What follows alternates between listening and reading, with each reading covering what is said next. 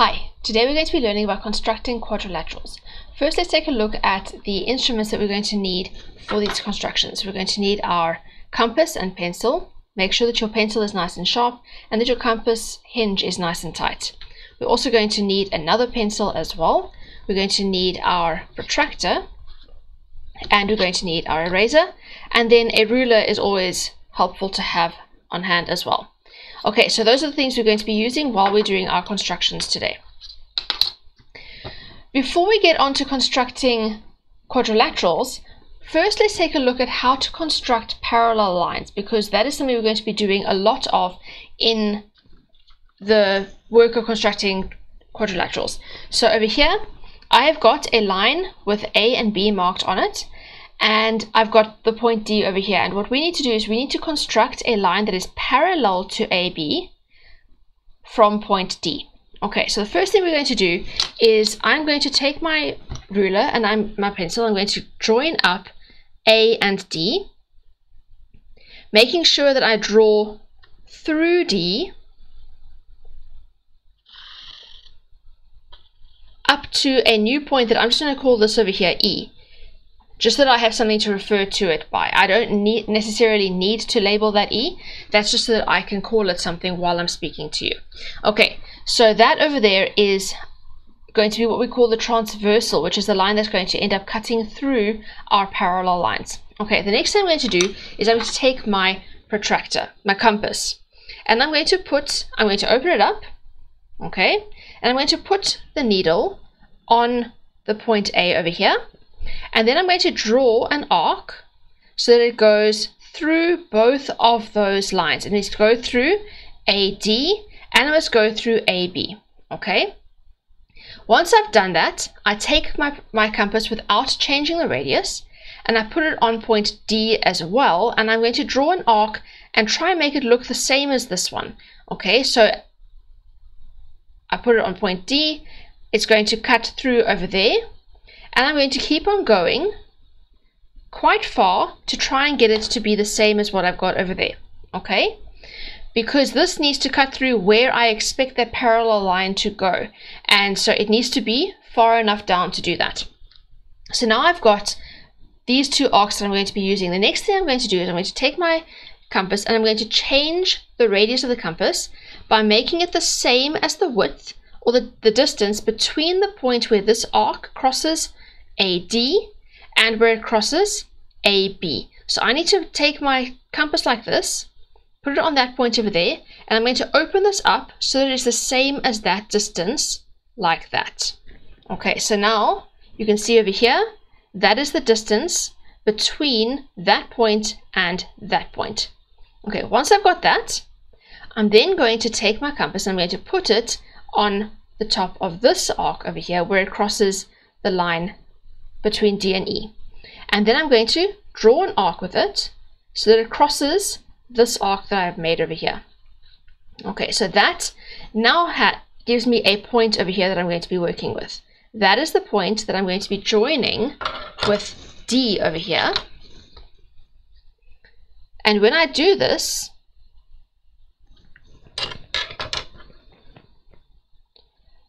the line that I'm drawing now is parallel to this line over here. Now, if you don't know what parallel means, it means that it's the same distance apart, and it will always be the same distance apart. They're never going to get closer, they're never going to get further apart, they're always going to stay the same distance apart. So parallel lines can never cross over each other because they never get any closer to each other. So if you look over here, that distance is 6.1, and over here it is still 6.1 if I put my ruler straight. Okay, so the distance between those lines is consistent. Those are parallel lines. So that's how we construct parallel lines. We take the line we've got already, we make sure that there's a transversal that has a point on it, and then we draw an arc through the two lines over here where they cross, or from the point where they cross. Then we're going to draw a similar arc up at the other point over here, and then we measure the distance between the 2 points where the arc crossed the two lines, and we use that same distance to draw an arc over here, and then we can join that up over there. Okay, so that's what we're going to be doing for quite a few of the constructions we're going to be doing today. Now, the next thing we're going to do is, before we actually look at doing constructions of quadrilaterals, let's have a look at some of the quadrilaterals that we get. These are the constructions that we're going, or the quadrilaterals that we're going to be drawing today. Okay, so over here, I've got the parallelogram. The parallelogram is a quadrilateral, which is a four-sided shape, and it has two pairs of opposite sides that are parallel. So this side and that side are opposite, they are parallel, and this side and that side are opposite, so they are parallel. So both of the pairs of opposite sides are parallel to each other, and that is what makes a quadrilateral a parallelogram. The next kind of quadrilateral that we're going to draw is the rectangle. Now, a rectangle is the same as a parallelogram, except that it has a 90-degree angle. Okay, and by having one 90-degree angle, that causes it to have all 90-degree angles. But when we are constructing it, we're going to do the same thing as we do for the parallelogram. We're just going to make sure that this is a 90-degree angle. A rhombus is the same as a parallelogram, except that all of the sides are equal. So in order to get that when we construct it, we're going to make sure that one pair of adjacent sides is equal, and that will cause all of them to be equal. A square is the same as a rectangle, but it also has all sides equal. Then a kite is a completely different kind of quadrilateral. It is not in any way like a parallelogram. It has got two pairs of adjacent sides equal. Now, adjacent means next to each other. So that side and that side are next to each other. They're equal in length. This side and this side are next to each other. They are also equal in length. And then we've got the trapezium, where we have one pair of opposite sides which is parallel, and then the other pair is not parallel. Okay, so now we're going to start off by doing our parallelogram.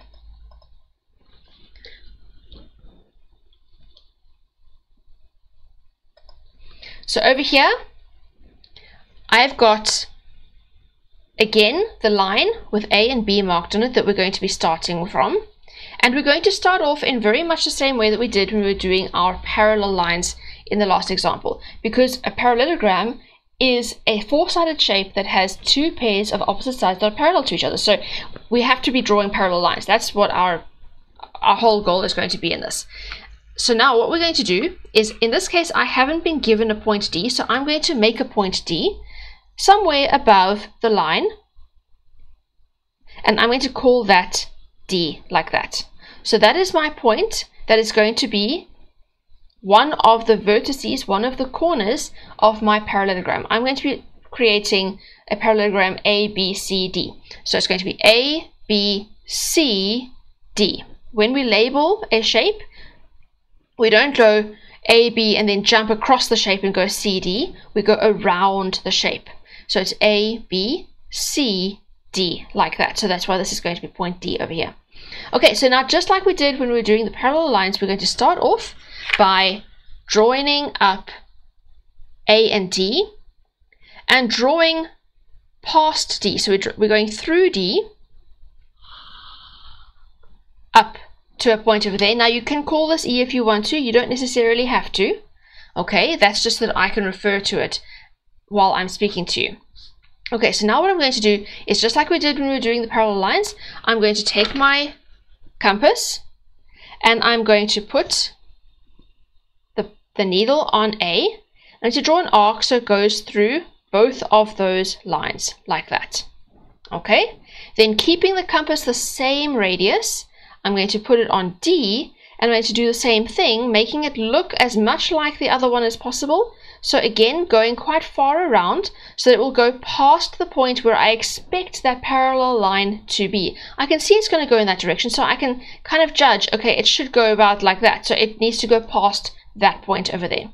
Once I've done that, I need to now change the radius of my compass, putting it on over here and making it, opening it up so that it's the same distance, or it's equal to the distance from the one point where the arc intersects the line to the point where the arc intersects the other line. Okay, and then I'm going to use my compass with that new radius, and put it on this point over here where the second arc intersected DE, and I'm going to draw an arc crossing that arc over there. So now you can see I've got an arc over there with a point of intersection over here, and this is where I'm going to now join up with D. So now I can draw a line from D through that point of intersection like that. And I need to make sure I draw it far enough so that when I draw the other side, which is going to be parallel to this one, it will be able to intersect with the line I've got over here. Okay, so now I've done my first parallel line over there. The next thing I need to do is I need to draw a parallel line, or a line that is parallel to AD, because remember, a parallelogram has two pairs of opposite sides that are parallel. So now I've drawn one pair of opposite sides that is parallel. I need to draw my second pair of opposite sides must also be parallel. So now I need to draw a side that is parallel to AD. So what I'm going to do is exactly the same thing as I did when I was doing this one. I'm going to do it the other way around to draw this one over here. Okay, so just like I did over here, I started off with my compass and I draw an arc. Now I'm just going to keep the same radius as I had when I was doing this. Okay, so I'm going to draw an arc over here from A, so it crosses through both of those. Sorry, I slipped there. Okay, from A, so it crosses through both of those lines, and I'm going to do the same arc from B over here, like that. Okay, just like I did the one over here and then the same one over there. Now I'm doing the same thing here. I've got one over here, I'm doing the same thing over there. Okay, once I've done that, just like I was doing with this one, I'm now going to measure the distance from where this arc crosses both of those lines. So from there to here. Okay, so now I've got that distance. Now I can take this and put it on the point where this arc crosses that line over there, and I'm going to draw a new arc to intersect with that arc over there. So now I've got a point of intersection over there, which I'm going to join up with B. And this is what I end up with.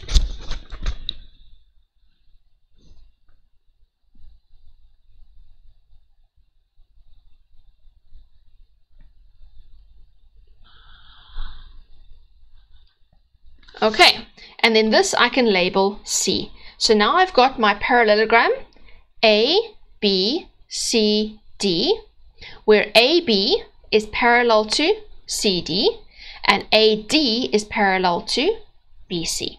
So that's how you draw a parallelogram, by drawing two pairs of opposite sides parallel to each other.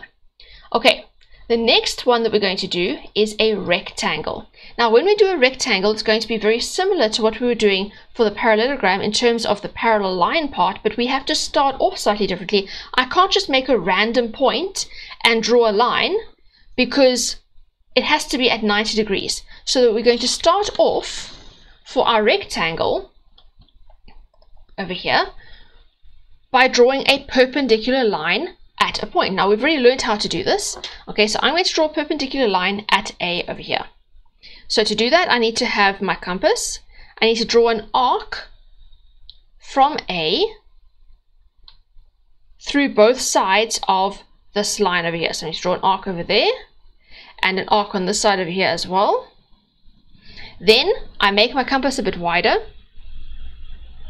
and I put it on the points where those two arcs intersect with the line, and I draw above like that, and over here same thing, so it intersects with that arc that I just drew.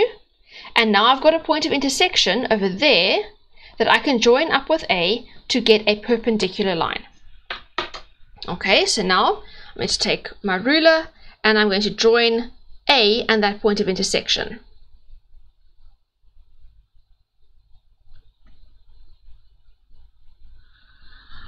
Okay, so now I've got the line that I'm going to be using. Now I need to have a point that is on that line. So I'm going to put a point on that line, leaving a bit of space above that point because I'm going to need to do an arc above there like I was for my parallelogram.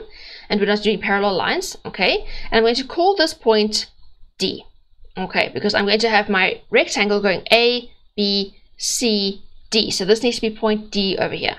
Okay, so now I'm going to go and draw parallel lines. Just like I did for the parallelogram, I'm starting with AB and I'm making a line parallel to that from D. Okay, so I'm going to take my protractor, my compass, put the needle on A, and I'm going to draw an arc so that it goes through both of these lines, just like we did for the parallelogram. And then I take my same compass with the same radius, and I'm going to do the same thing above D over here. Okay, once I've done that, I need to now change the radius of my compass to be the same as the distance between these 2 points of intersection, where the arc intersects with AD and where the arc intersects with AB. So I put it on there, and I open this up, make it wider so that it's the same as that distance over there. And now I'm going to go and put my compass on this point where it intersected with the line over here, where this second arc intersected with the line, and I can draw an arc going through that arc. Now I've got a point of intersection that I can join up with D. And here I have my parallel line.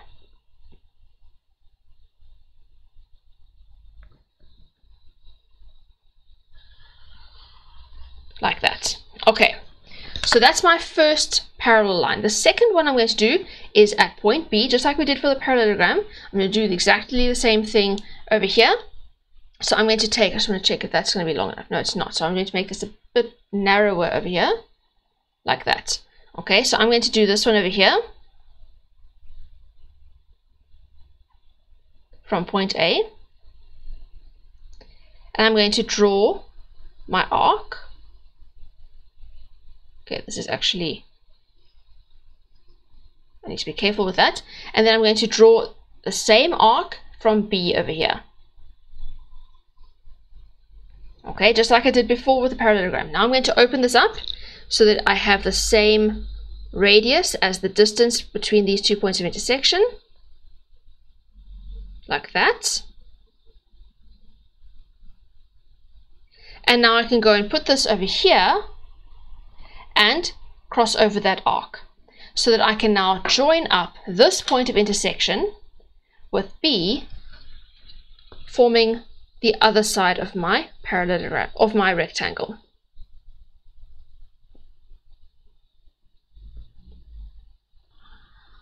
Like that.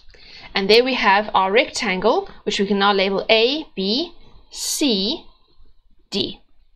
Okay, so that's how you draw a rectangle. You do the same process as what we did for our parallelogram, but we have to start off with a perpendicular line, so we'll have this 90-degree angle in the beginning. Okay, the next thing we're going to do is a rhombus. Okay, now if you remember from over here,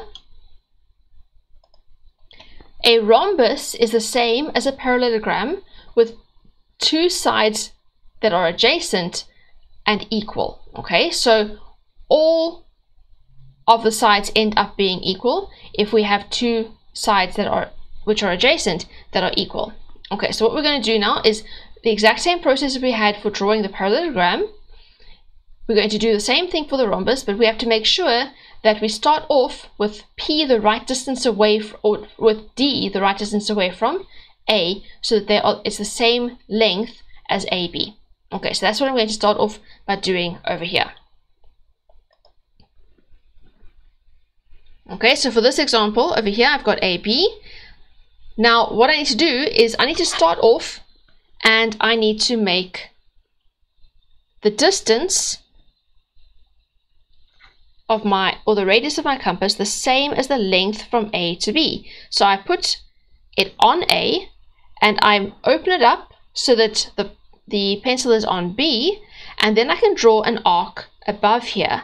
And now I know that wherever I choose to put point D, so long as it's on that arc, it will be the same distance from A as B is. Okay, so I'm going to end up with two sides next to each other that are the same length as each other.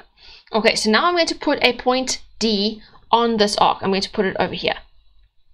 Okay, now it could be anywhere on that arc. I'm choosing to put it over here. So that I'm going to label D.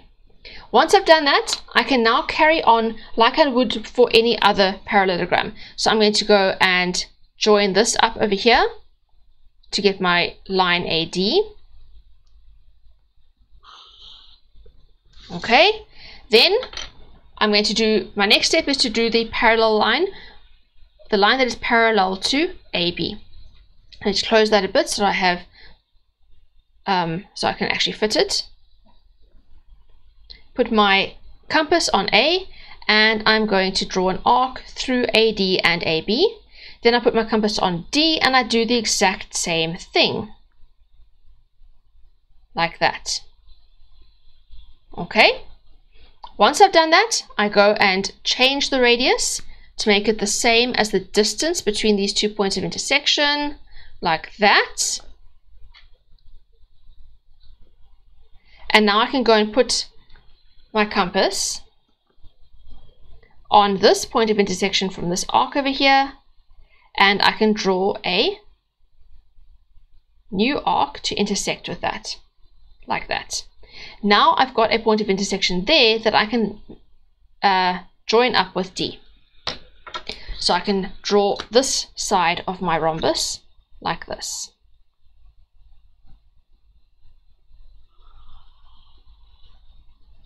Okay, once I've done that, I'm going to do the same thing to draw a parallel line over here, which is, or a line over here which is parallel to AD. Okay, so over here, I'm going to start off by putting my compass again on A, and I'm going to just make that a bit bigger so I can see them separately, and draw a new arc over there. And then I'll put my compass on B and draw the same arc over here. Now I'm going to change the radius of my compass to be the same as the distance between that point of intersection and this point of intersection.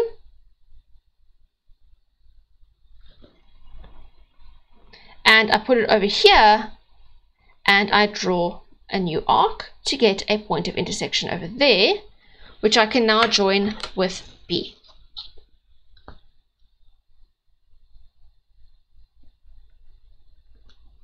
And that gives me the last side of my rhombus. So this over here, I'm going to label point C, and then I have my rhombus A, B, C, D, like that. Okay, so that's how you draw a rhombus. It's the same as a parallelogram, but you have to make sure that you're starting off with your two sides that are adjacent to each other the same length. And to do that, you measure the distance from A to B with your compass, and then you draw an arc from A so that you can end up with a point on that arc which is also the same distance from A to D as it is from A to B. And that way you can make sure that you have all your sides will end up being equal. Okay, so that's how we do a rhombus.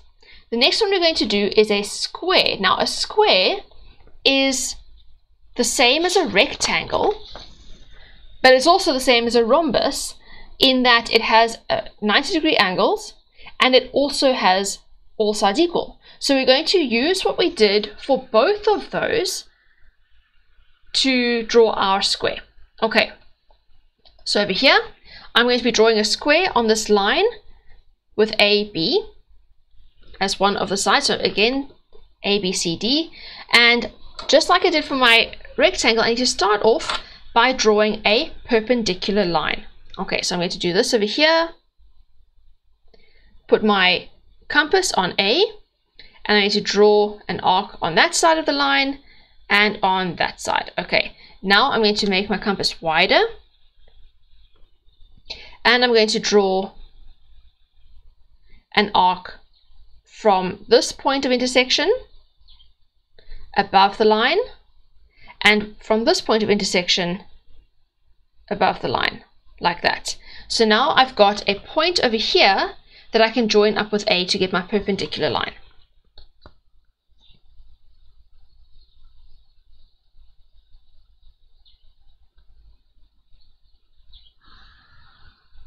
Okay, now the next thing I need to do is I need to determine where D is going to be. When I was doing the rectangle, so so far, this is the same as what I did for the rectangle. I constructed a perpendicular line. But when I did the rectangle, I could just put D anywhere on this line. But that's not going to work for a square, because the D has to be in a specific place, so there's the same length from A to D as it is from A to B. So I'm going to do the same thing that I did for my rhombus, and I'm going to get this distance from A to B with my compass, and then I'm going to use that to know how far D must be away from A. Okay, so I start off by putting my compass on A, and I make sure that it is opened so that it's the same length, or it's the same distance, or it is the distance from A to B. Okay, so now I can take that and I can draw an arc through the perpendicular line like this, and now this distance is the same as that distance, which means that when I label this D over here, then AB is the same length as AD. So now when I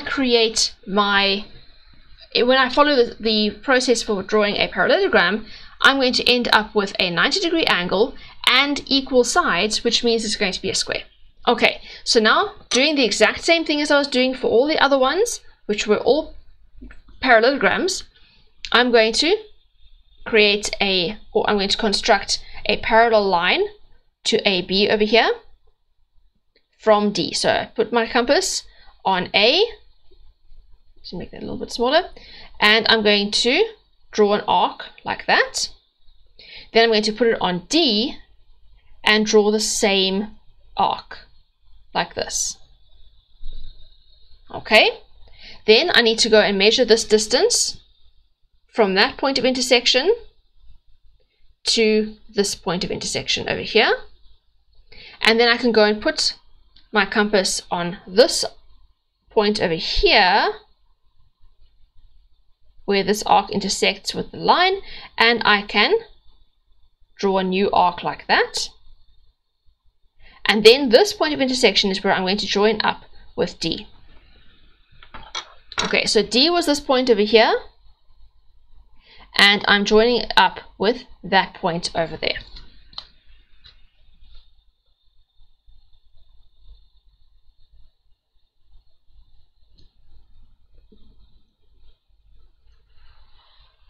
Like that. Okay, so now I've got my line that is parallel to AB. Now I need to go and draw a line from B, which will be parallel to AD, doing the exact same thing. So I'm going to take my compass, put it on A, and I'm going to draw an arc that goes through both lines, like that, and draw the same arc from B, like that. Okay, then I need to go and change the radius of my compass. So I put it on here, open it up so it reaches that point of intersection over there, and then I'm going to put it over here and draw a new arc to give me a point of intersection that I can join with B. And now when I join these up,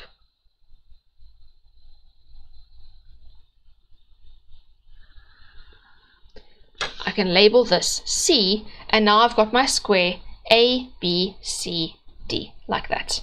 So that's how you construct a square. Now all of the ones we've done up until this point are basically all parallelograms, but some of them have special features. So let's just quickly have a look back at the ones that we've done. So the first one over here, this was a regular parallelogram. So what we do for this, we start off with our line that we're starting from, and we draw what we call the transversal for the first set of parallel lines. A transversal is a line that cuts through parallel lines. So there's our transversal, and then we construct a set of a parallel line, a line that is parallel to AB. By drawing our arc, the same arc at D, then we measure that distance, and we use that same distance to draw an arc over here so we can join up our parallel line. Then we do the same thing to draw a line that is parallel to AD. We draw an arc over here again, and then we use that same arc and we draw it over here. Then we measure that distance from here to there, just like we did before. We use that same distance to draw an arc over here, and then we can join that up. And this gives us our parallelogram. Now that process is exactly the same process that we followed for all of them that we've done so far. We did the parallelogram, then we did our rectangle, which was this one over here. Okay, so now remember, the rectangle was the same as the parallelogram. The only difference was we started off, instead of just putting D anywhere, we had to put D somewhere that was on a line that was perpendicular to AB. So we had to start off by drawing a perpendicular line at point A. Okay, now we know how to draw perpendicular lines. We construct our arcs on both sides, or we draw an arcs on both sides, and then we use those to draw our arcs above, and then we can draw our perpendicular line. Okay, so we get our perpendicular line. Once we've done that, we can then put D anywhere on that perpendicular line, because this is a rectangle, so the sides, the opposite sides would be the same length, but the adjacent sides don't. So I didn't need to worry about where D was going to be on that line, unlike for the square. So I put D on that line, and then I drew a perpendicular line over here, or a parallel line over here, a line parallel to AB, just like I did for the parallelogram. And then I did the same thing to draw BC, a parallel line to AD.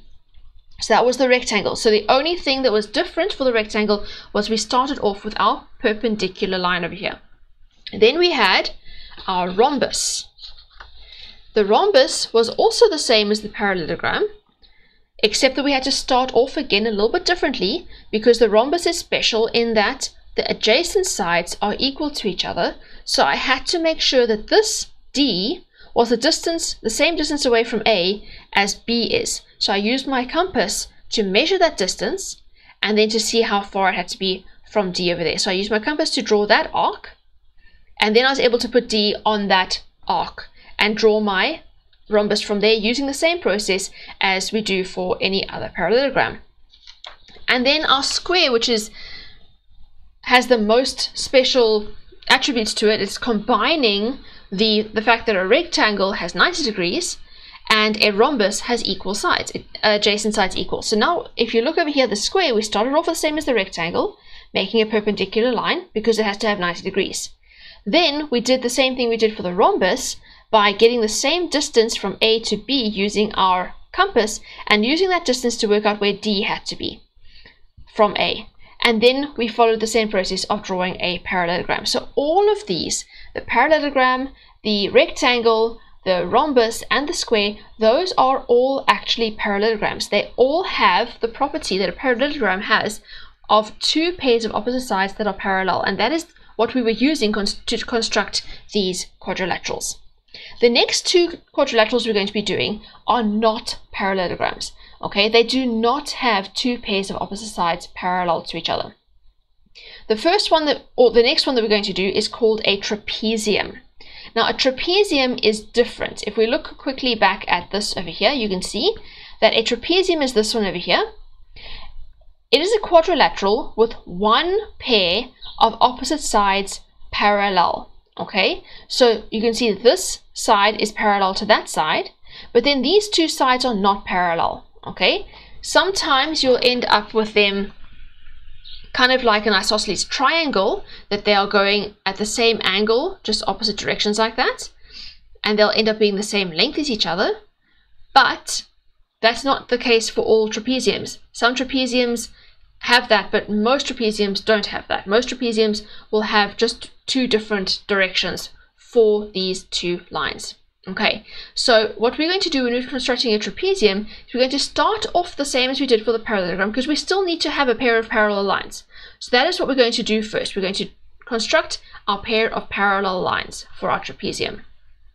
Okay, so over here I've got the line that I'm starting from with A and B marked on it, and I'm going to be drawing a trapezium A, B, C, D.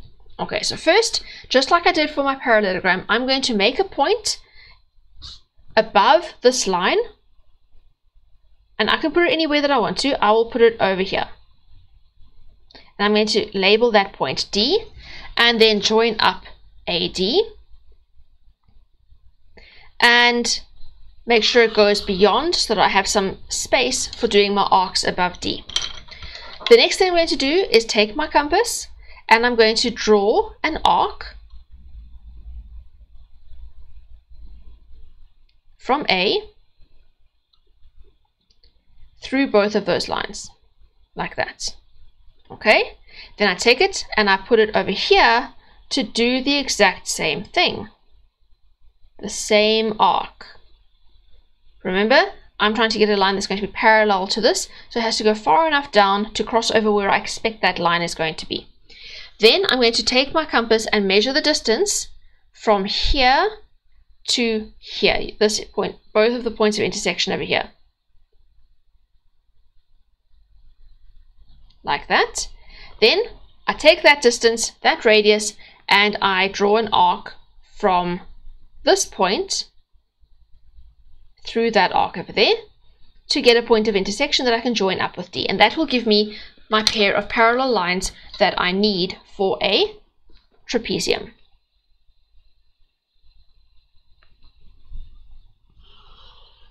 Okay, so now I've got one pair of parallel lines. Now when we did the parallelogram, we had to do another pair of parallel lines, but I don't have to do that this time. A trapezium only has one pair of opposite sides that are parallel, so I don't have to worry about the other pair of opposite sides being parallel. I can just draw any side now. Okay, so I can draw one like this, I can draw one like that, I can draw one like this. It really doesn't matter so long as I don't turn this into a triangle. Okay, so I will draw one like this, so long as it goes through point B, because I need to have my trapezium A, B, C, D, so B has to be one of the points. Okay, so I'm going to go from point B like that, and then I'm going to label this over here C. Okay, so when you're doing a trapezium, you have to have one pair of opposite sides that are parallel, and then the other two sides can go any direction that you want. And then the last one that we're going to do is our kite. Now the kite is really quite different. Okay, so that was the trapezium that we were just doing over there. Now we're going to do the kite. Okay, now a kite doesn't have any sides that are parallel, which means we're not going to be following the same process that we were doing for any of the others. We're going to be doing it completely differently. What we're going to start off by doing is we need to know that a kite has two pairs of adjacent sides that are equal to each other. So just like we were doing for our rhombus and for our square, they had adjacent sides equal. We're going to start off the same as we did for those. We're going to start off by making sure that our distance, or our compass, is wide enough to be the same distance as AB. We need our radius to be the same as AB. Okay, once I've done that, I can then take my compass, put it on A, and draw an arc from A like that. Okay, now my next thing that I need to do is I need to get another arc that this is going to intersect with.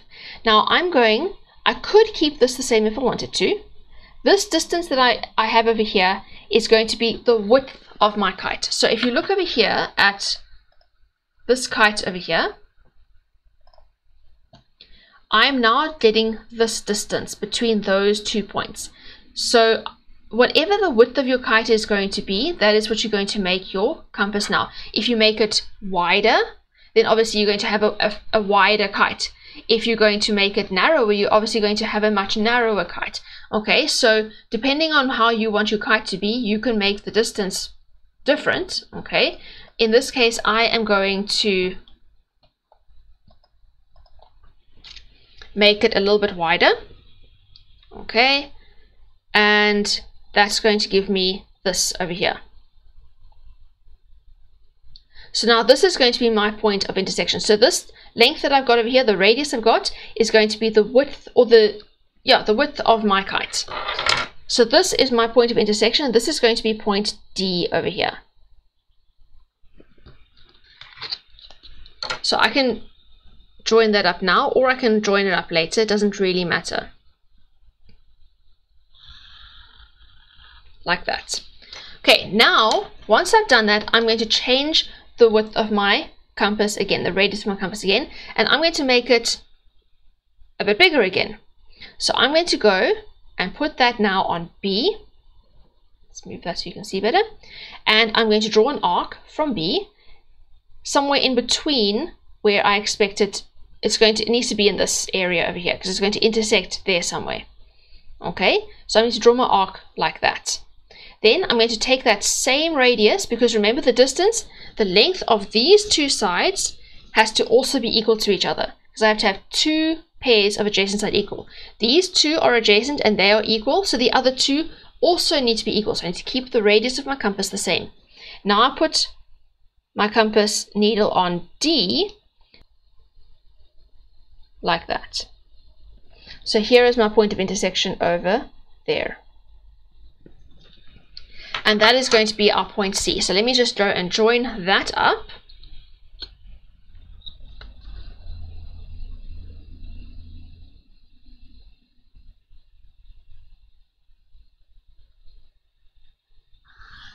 Like that.